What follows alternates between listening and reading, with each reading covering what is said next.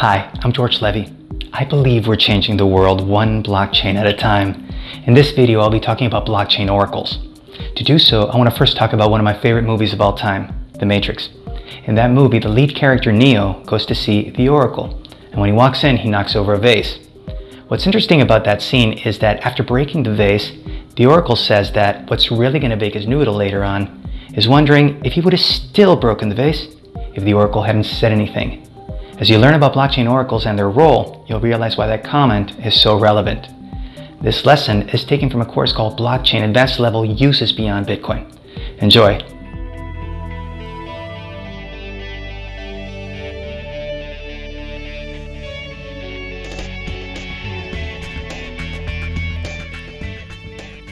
We will now talk about blockchain oracles. Let's define a blockchain oracle first. A blockchain oracle is an agent which seeks and verifies information and occurrences in the real world outside of the blockchain to be used by smart contracts. That is, a smart contract is an electronic piece of code, and it has no way of verifying if the information that's being inserted into the smart contract is accurate. The role of the blockchain oracle is ensuring that that information is accurate and that it is provided as it is needed in a timely manner. To define this, let's talk about the three types of blockchain oracles. When we look at different blockchain oracles, the first type is hardware. And these are different triggers that are triggered by a sensor. It could be as a radio frequency ID sensor or an Internet of Things sensor or a barcode scanner, etc. What you are seeing here are actual blockchain tags that are being used. You can see actually how fish are actually tagged with QR codes. You can see how beef is individually added and they have an individual number for each one of the different cattle. You can see how as the different packages are making their way through the supply chain, there's different barcode scanners along the way that capture this information. And that information is already being captured.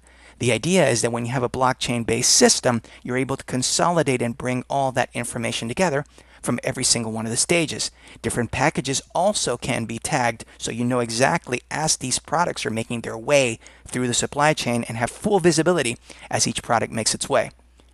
Another type of blockchain oracle is software-based, and this is for information that's available online. What I mean by this is that there may be some data triggers that are brought about. For example, if there is a shortage of inventory in a specific warehouse, it may actually trigger an alert that will actually cause a bigger procurement order to create more product. So the idea is that these software data feeds already exist, but you're actually incorporating them into the blockchain-based supply chain.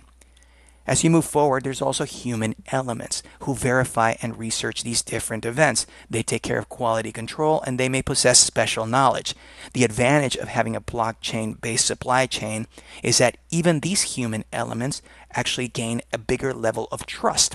And that is because if an inspector actually certifies that a specific item is quality control and the quality assurance is correct, because that could only be provided by somebody with a certain private key, it is sure that it was that person. That is, there is no room for fraud or margin where somebody could just take a paper form and forge a signature.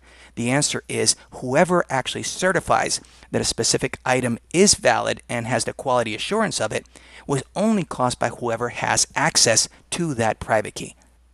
What you wind up having is that these blockchain oracles take care of verifying and checking for the quality assurance of the products as they make their way through the entire supply chain and issuing triggers that will trigger the next step and workflow to make the supply chain move forward.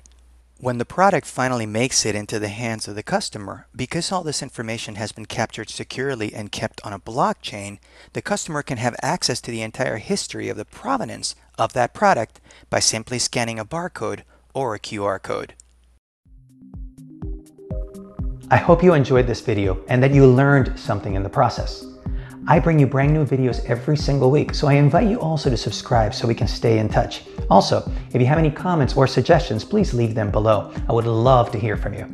Until next time, we are changing the world, one blockchain at a time. I'm George Levy. Thank you for watching.